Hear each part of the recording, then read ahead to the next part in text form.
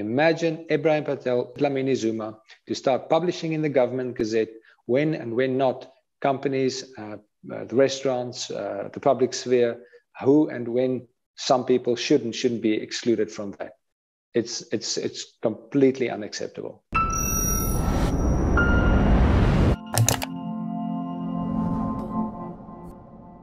The South African government is considering imposing a vaccine mandate on all citizens. But one business group, Sakeliga, is opposed to this. They have sent a letter to the presidency outlining their objections. CEO of Sakeliga, Piet le Roux, joins me today. So, Piet, what were the details of your letter that you sent to the president last week? Yes, together with several other business organizations, we sent a letter to the presidency telling him that, well, first of all, we now hear about this consultation process about mandatory vaccination. This goes against what you've assured us all the time. But so just to register that we are still opposed to this and that we are also opposed to what comes with it, which is the monitored society and compelling businesses to enforce this new bureaucracy of micromanagement. Now, we're in favor of voluntary vaccination campaigns, and we also told the president that if you purport to indicate that there's a broad consultation process and that you have the support for business, that is incorrect. There's great disagreement among businesses, and in fact, it's a minority of businesses, some big companies have indicated that they wish to, in some or other way, force their employees to be vaccinated. But even there are exceptions. So yes, a few companies have done so, but it's incorrect to say that business supports mandatory vaccination, social monitoring, and the enforcement of the private sector in that. Enjoying this analysis? Click here to sign up for our 30-day free trial for more content from the CIA. So, Piet, many of these actions come in the wake of the Omicron variant, which seems to be a lot more transmissible. It's still unclear the severity of this variant. But early indications is that it's not as severe. Do you think that this is driving a lot of this kind of quite severe knee-jerk reaction from government and other parties? Yes, the Omicron variant is probably driving some of the knee-jerk reaction as well as some statistical artifacts. For example, much of the increased case numbers we've seen recently or last week, end of November, was just old numbers that got fed into the data without date correction.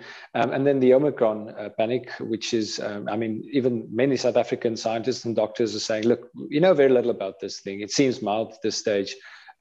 Please just relax. Don't put in irrational international travel bans on the basis of this bad information or this tentative information. Now, in the same way, the only reason we're having this mandatory vaccination debate, except that few people or select groups have been pushing for this, it's been simmering a while, is it came to the front on the back of the Omicron panic.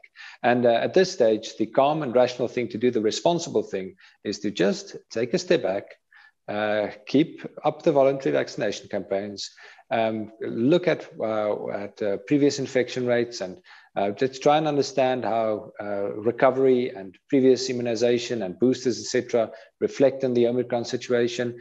Let's just calm down and stop on the back of the Omicron panic, which we have called irrational when international governments banned the South African travelers. Let's, in the same way, caution against rash action right now. Many of the advocates of the forced vaccinations are saying that, well, we need to take a precautionary approach. We don't yet know how bad this new variant is going to be. So we must just impose this at a very small cost, ostensibly, to citizens. I'm very skeptical of that argument. But why is Sakeliga taking this stand? Why are you drawing this line in the sand? Well, we're not interested in discussing the merits of vaccines. There are plenty of very capable people who speak from proper authority on the merits of vaccines and boosters, etc. But what we are interested in, what is our responsibility, is to look at social policy and a flourishing society and the economy that needs to support this. 2 years ago, before all this whole COVID situation came up, it was unthinkable that free countries could implement social credit systems, constant monitoring, enlisting against their will the private sector to enforce government dictate whatever is published next in the government gazette. And here we are 2 years down the line, and we're considering giving this tool to Minister Ebrahim Patel, who banned flip-flops and short-sleeved shirts, and Dlamini Zuma, who banned warm chicken or cold chicken. I don't even recall. Now, that's why Sakeliga is opposed to this, because the monitored society is the society that we should oppose.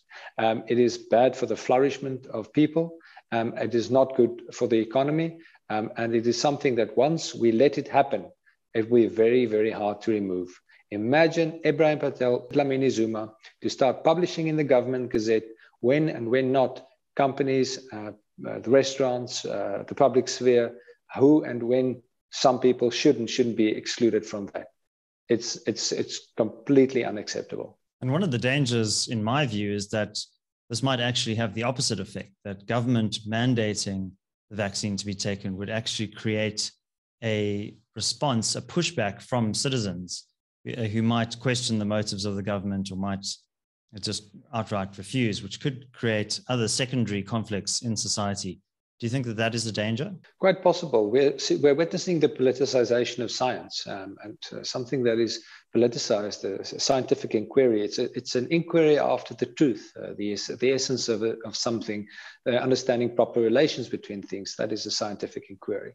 And now when we move to the level of policy and we select for a very specific subset to scientific views, and we make that religious truth, then we're taking out the self-corrective mechanisms in society.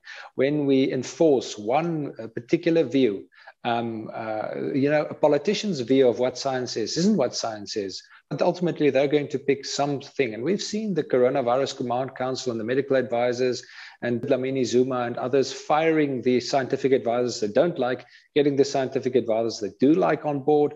We see from very respectable people, many, if not the majority of them, many doctors, academic and practitioners, medical people are in favor of vaccinations. But what does that mean? The world isn't binary. Does that mean a booster every 3 months? Does that mean compulsory vaccination? Does that mean taking into account antibodies, etc.?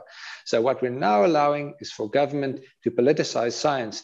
And yes, definitely among people, among very good, rational people, that will elicit a response of hesitation. So, Piet, in your letter, did you give any indication as to whether Sakeliga would be pursuing legal action against the state should they impose these mandatory vaccinations? No, we did not give an indication. We insisted on being part of a consultation process and also on the details of any such consultation process about mandatory vaccinations that government would consider. And we'll have to see what comes back from that. Sakeliga takes the conditions for a flourishing society seriously.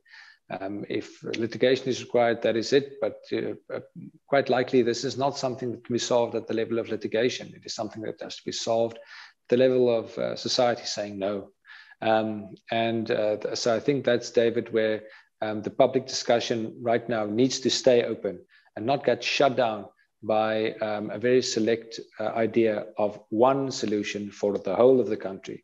And possibly, where does this take us? Will countries start to impose mandatory vaccinations in other countries? Because if it's the morally right thing to do in your country, why not tell the neighboring country it has to be done too? It can lead to not only conflict, breaking up families, breaking up companies, breaking up societies. It can lead to breakups between countries. We must not allow mandatory vaccination, big size solutions to problems that need a decentralized approach in the way that is now proposed. Piet le Roux, thank you very much for joining me on the CRA channel. Let's hand over to you, our viewers. What do you think of the government's decision to impose a vaccine mandate? What will be the effect of this? Leave your thoughts in the comment section below. Don't forget to like this video and subscribe to the channel if you haven't done so already. My name is David Ansara. This is the CRA. Until next time, take care.